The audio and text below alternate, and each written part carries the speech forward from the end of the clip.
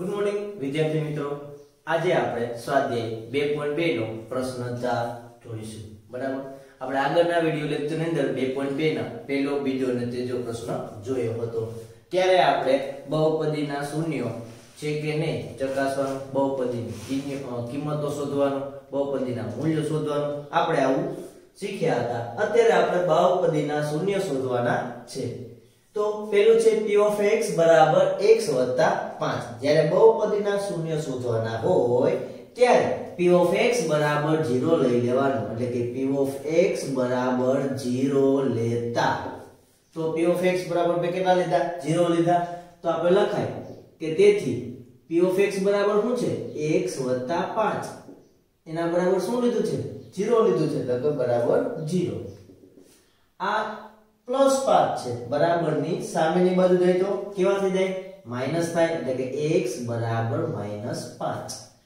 આ x બરાબર આપણે કેવા મળ્યા? -5. તો -5 એ આપેલી બહુપદીનું શૂન્ય છે. તો આપણે લખવું લખાય કે તેથી -5 એ આપેલ બહુપદીનું શૂન્ય છે. બરાબર, એટલે કે x ની કિંમત હોય -5 મૂકો તો બહુપદીની કિંમત કેવી થાય? 0 થાય. તો આપને મળે છે -5 બહુપદીનું શૂન્ય. ત્યારબાદ બીજી બહુપદી કે x -5. તો p of x બરાબર શું લેવાનું? તો કે p of x બરાબર 0 લેતા. તેથી x -5 બરાબર 0. આ -5 છે, બરાબર ને ઓલી બાજુ તો કેવા થાય? પ્લસ. તો x બરાબર 5. તો આપણે x બરાબર 5 મળે છે, તે મળે છે આ બહુપદીનું શૂન્ય. તો લખાય કે તેથી 5 એ આપેલ બહુપદીનું શૂન્ય છે. રેડી? એટલે કે આ બહુપદીની 5 કિંમત આગળ, x ની 5 કિંમત આગળ આ બહુપદીની કિંમત અથવા તો વેલ્યુ કેવી થાય છે? 0 થાય છે. ત્યારબાદ પ્રશ્ન 3 કે p of x બરાબર 2x 5. તો આપણે શું કરવાનું? તો કે p of x બરાબર 0 લેતા. તેથી 2x 5 બરાબર 0. તેથી 2x બરાબર +5 બરાબર ઓલી બાજુ જાય તો -5 થાય. x બરાબર 2 અહીંયા ગુણાકારમાં છે, આ બાજુ આવે તો ભાગાકારમાં, એટલે કે -5/2. તો -5/2 એ આપેલ બહુપદીનું શું છે? શૂન્ય છે. ચોથો અને પાંચમો તમારે જાતે કરવાનો છે. બરાબર, અને તેના જવાબ તમારે કોમેન્ટ બોક્સની અંદર આપવાના છે. તો p of x બરાબર x છે. છઠ્ઠો દાખલો, તો p of x બરાબર 0 લેતા. તેથી x બરાબર 0. તેથી x બરાબર 0 ના છેદમાં a. 0 ના છેદમાં a એટલે કે 0 ના છેદમાં શૂન્ય સિવાયની કોઈ પણ સંખ્યા આવે તો એનો જવાબ કેવો થઈ જાય? 0 થઈ જાય. તો 0 ના છેદમાં a બરાબર 0. ક્યારે? જ્યારે a બરાબર 0 નથી ત્યારે. જો અહીંયા a બરાબર 0 આવી જાય તો એ પદ કેવું થઈ જાય? તો કે 0 ના છેદમાં 0. તો આ પદ છે એ કેવું થઈ જાય? અવ્યાખ્યાયિત પદ થઈ જાય, કે આપણે એની કિંમત મળતી નથી. બરાબર, એટલા માટે a બરાબર 0 લેવાનું નથી. ત્યારબાદ સાતમો દાખલો કે p of x બરાબર cx + d. જ્યાં c બરાબર નથી 0 અને c અને d કઈ સંખ્યાઓ છે? વાસ્તવિક સંખ્યા, એટલે કે રિયલ નંબર છે. તો આપણે લઈએ કે p of x બરાબર 0 લેતા. તેથી cx + d બરાબર 0. તેથી cx બરાબર d છે, બરાબર ને ઓલી બાજુ તો માઈનસ એટલે કે -d. અને x બરાબર c આ બાજુ જાય તો d ના છેદમાં આવી જાય, એટલે કે -d ના છેદમાં c. તો આપણે શૂન્ય મળે છે આ બહુપદીનું -d ના છેદમાં c. d અને c કેવી સંખ્યાઓ છે? વાસ્તવિક સંખ્યાઓ છે. અને અહીંયા x છે એ શું છે? ચલ છે. આ c અને d ચલ નથી આપેલા, એ કોઈ સંખ્યા છે, અચળ સંખ્યા છે. બરાબર, અને અહીંયા x છે એ શું છે? ચલ છે. બરાબર, તો આપણે મળે છે x બરાબર -d ના છેદમાં c. એ આપણે આ બહુપદીનું શૂન્ય છે. તો હવે આપણે સ્વાધ્યાય 2.3 જોઈશું. સ્વાધ્યાય 2.3 ની અંદર બહુપદીના ભાગાકાર કરવાના છે. તમે આમ સંખ્યાની એટલે આપણે વાસ્તવિક સંખ્યાના અથવા તો પૂર્ણાંક સંખ્યાનો ભાગાકાર કરતા આપણે જોયું છે કે માની લો કે 15 ના આપણે ભાગાકાર કરવો છે 2 વડે, તો આપણે 2 સત્તા 14 કેટલા વધે? 1 વધે. તો આપણે આમની અંદર આ જે 1 છે એમને આપણે કહેતા શેષ, આ 2 છે એમને કહેતા ભાજક, જેના વડે ભાગવામાં આવે છે. જે ભગાય છે એને કહેવાય ભાજ્ય. આનું છે 15 છે એવું છે ભાજ્ય છે, અને 7 છે એવું છે ભાગ ફળ મળે છે. તો ભાજક, ભાગફળ, ભાજ્ય અને શેષ. બરાબર. તો આપણે બહુપદીની અંદર આપણે એમને કહેશું કે માની લો કે ભાગફળ છે તો ભાગફળને કહેશું q of x, ભાજ્ય છે એને કહેશું p of x, અને આપેલી બહુપદી છે જેનો ભાગાકાર થવાનો છે. શેષ મળે છે એને કહેશું r of x, અને ભાજક છે એને કહેશું આપણે g of x. બરાબર. તો જેના વડે ભાગવાનું છે એને g of x એટલે કે ભાજક, જે ભંગાવાની છે બહુપદી એ q of x એટલે કે ભાજ્ય, અને જે ભાગફળ મળે છે ને q of x, અને શેષ મળે છે ને r of x કહીશું. બરાબર. તો આવું આપણે સ્વાધ્યાય બહુપદી x3 3x વર્ગ 3x 1 નો નીચેના ભાજક વડે ભાગાકાર કરો અને શેષ શોધવાની છે. એટલે કે આ બહુપદીનો આમની વડે ભાગાકાર કરવાનો છે. એટલે કે અંદર કોણ આવશે? તો કે આ બહુપદી આવશે. આપણે લખી x3 + 3x વર્ગ + 3x + 1. બહુપદી કિના વડે ભાગવાની છે? તો કે x + 1 વડે ભાગવાની છે. સૌથી પહેલા કરવાનું શું? તો કે બહુપદીને ઘાતને આધારે ક્રમશઃ ગોઠવી દેવાનું. એટલે કે ચલની ઘાત સૌથી મોટી x3, પછી x2, પછી x અને x ની 0 ઘાત. એ રીતના ક્રમશઃ શું કરવાની? બહુપદીને ગોઠવી દેવાની. આપણે ગોઠવેલી જ આપેલી છે તો એનો લખી નાખી. પછી અહીંયા જે ભાજક છે એ ભાજકને પણ ક્રમશઃ ગોઠવી દેવાનું. એટલે કે x + 1 ઘાત પ્રમાણે શું કરવાનું? ગોઠવી દેવાનું. હવે શું કરવાનું? તો કે અહીંયા જે પેલું પદ છે x3, અને અહીંયા જે પેલું પદ છે x વાળું, એ બંનેને લેવાના અને શું કરવાનું? તો કે x3 / x કરવાનું. x3 / x. આ x ની 3 ઘાત છે, આ x ની 1 ઘાત છે. બરાબર. બે ઉડી જાય તો વધે કેટલું? x વર્ગ વધે. એટલે કે x ને હું કેટલા વડે ગુણું તો આપણે x3 મળે, તો x ને હું x વર્ગ વડે ગુણું તો આપણે x3 મળે. તો આપણે અહીંયા લખવાના x વર્ગ. x વર્ગ કેવા છે? અહીંયા પ્લસ છે, એટલા માટે મેં કેવા લખ્યા? પ્લસ લખ્યા. x વર્ગ * x શું મળે? x ઘન. x વર્ગ * 1, x વર્ગ * +1. બરાબર. x વર્ગ * આગળની નિશાની લેવાની, x વર્ગ * +1 બરાબર x વર્ગ. હવે શું કરવાનું? તો કે આ બંને પદની નિશાની ફેરવી નાખવાની. x ઘન પ્લસ હતા માઈનસ થયા, x વર્ગ પ્લસ હતા માઈનસ થયા. x ઘન માઈનસ x ઘન શું થાય? 0. 3x વર્ગ કેવા છે? પ્લસ. પ્લસ 3x વર્ગ માઈનસ x વર્ગ, એટલે 3x વર્ગ માંથી 1x વર્ગ જાય. અહીં કેટલા છે? x વર્ગ 1x વર્ગ છે, જાય તો કેટલા વધે? 2. એટલે 2 કેવા? પ્લસ 2x વર્ગ. ઉપરથી 3x નીચે ઉતારો એટલે કે વત્તા 3x. રેડી? અહીંયા કેવી સંખ્યા છે? 2x વર્ગ છે. અહીંયા શું છે? x છે. પાછું આમ કરવાનું. 2x વર્ગ છેદમાં x. x ની 1 ઘાત અને x નો વર્ગ છે, એમાંથી 1 ઘાત ઓછી થાય તો આપણે મળે 2x.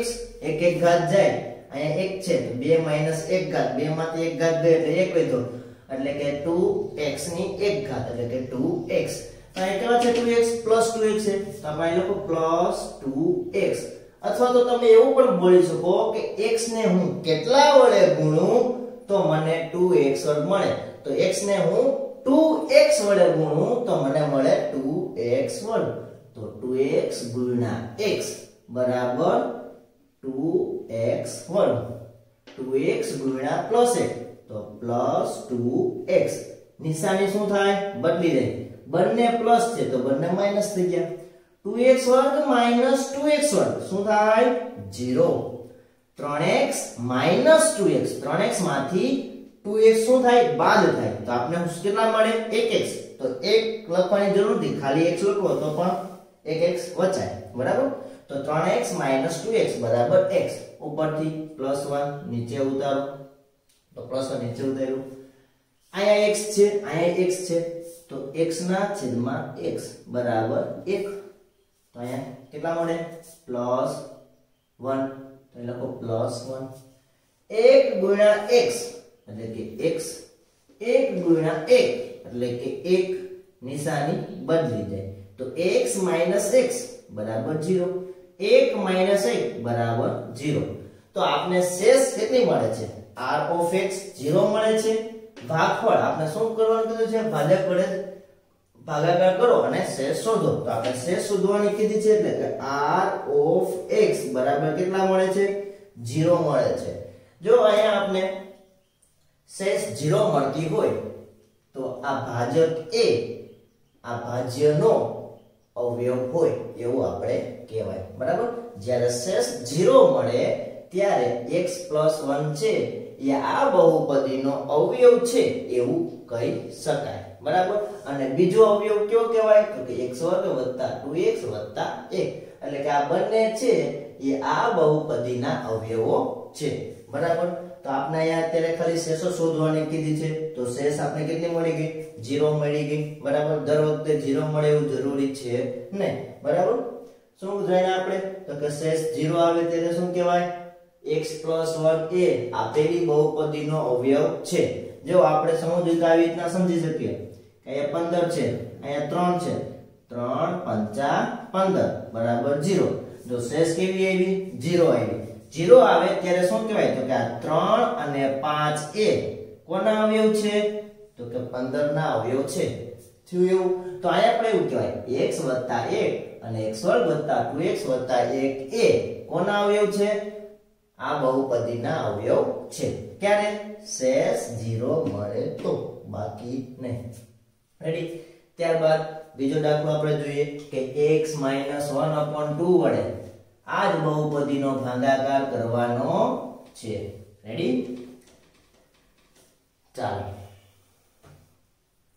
શું કરીએ તો કે કેના વડે ભાગાકાર કરવાનો છે તો કે x - 1/2 વડે કયા બહુપદી તો કે ઉપર આપેલી છે x3 + 3x2 + 3x + 1 આ બહુપદીનો ભાગાકાર x - 1/2 વડે કરવાનું છે તમને ખબર છે શું કરવાનું હમણાં આપણે જે અહીંયા કર્યું તો એ જ શું કરવાનું ક્રમશઃ ગોઠવી દીધેલું છે બરાબર x ઘન છે અહીંયા શું છે x તો પાછું આપણે એમ કરવાનું x3 / x શું થાય તો કે અહીંયા 3 ઘાત છે અહીંયા 1 ઘાત છે 3 માંથી 1 ઘાત જાય તો 2 ઘાત વધે એટલે કે x2 વધે બરાબર x2 વધે એટલે કે x ને હું કેટલા વડે ગુણું તો x ઘન થાય તો કે x2 વડે તો આપણે અહીં લખવાના x2 તો x2 * x શું થાય x ઘન x2 * -1/2 થાય -1/2 x2 રેડી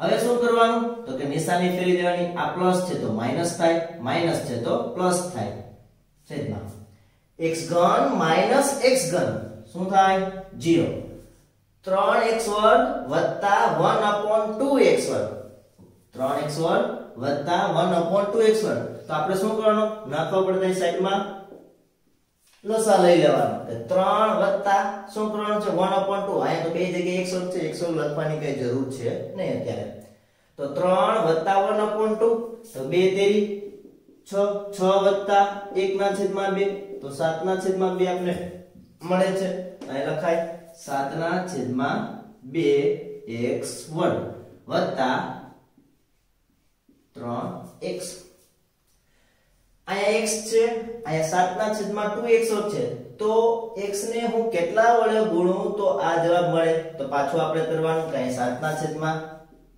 7/2x2 લીધા છેદમાં શું લેવાના x લેવાના આ x ની 1 ઘાત છે અહીંયા 2 ઘાત છે બંને 1 1 ઘાત ઉડી જાય તો વધે શું તો કે 7/2x તો 7/2x. તો x ને હું કેટલા વડે ગુણું તો 7/2x વડે મળે તો કે 7/2x વડે એટલે લખાય +7/2x. આ બેનો ગુણાકાર થાય તો આપણે મળે 7/2x વડે. આ બંનેનો ગુણાકાર થાય, આ પ્લસ છે આ માઈનસ છે એટલે જવાબ કેમાં આવશે? માઈનસમાં આવશે. 7/2x ગુણ્યા 1/2 તો 7 × 1 = 7, 2 × 2 = 4 તો 7/4x. નિશાની શું થાય? બદલી જાય તો છેદમાં આ બંને 7/2x વર્ગ - 7/2x વર્ગ બરાબર 0. 3x + 7/4x નાખવા પડે તો પાછો અહીંયા સરવાળો કરવાનો. 3 + 7/4 તો 4 તેરી 12, 12 ને 7 19, 19/4. તો આપણે અહીંયા મળે છે 19/4. પાછળ x છે તો x લગાવી દેવાનો વત્તા 1 નીચે ઉતાર્યો. હવે તો કે અહીંયા 19/4x છે, અહીંયા x છે. તો આ બેનો ભાગાકાર કરો તો x ઉડી જાય તો વધે શું? ખાલી 19/4 વધે. આપણે જે આ કરીએ છીએ એ પાછું કરવાનું, બરાબર? તો 19/4 વધે. કેવા વધે? પ્લસ. તો પ્લસ 19/4. આનો ગુણાકાર આમની સાથે થાય એટલે આપણે મળે 19/4x. આનો ગુણાકાર આમની સાથે થાય એટલે કે પ્લસ માઈનસ એટલે જવાબ આવશે માઈનસ. આ બેનો ગુણાકાર 19 × 1 = 19 અને 4 × 2 = 8 એટલે કે 19/8. નિશાની શું થાય? બદલી જાય. અહીંયા શું થાય? 0. 1 + 19/8. 8 × 1 = 8.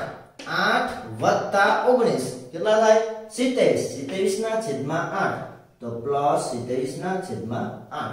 તો આપને શેષ મળે છે r of x બરાબર 27/8 મળે છે, બરાબર? x - 1/2 વડે આ બહુપદીનો ભાગાકાર કરતા આપને શેષ મળે છે 27/8. જ્યારે શેષ 0 નથી મળતી ત્યારે આ x - 1/2 એ આ બહુપદીનો અવયવ છે નહીં, બરાબર?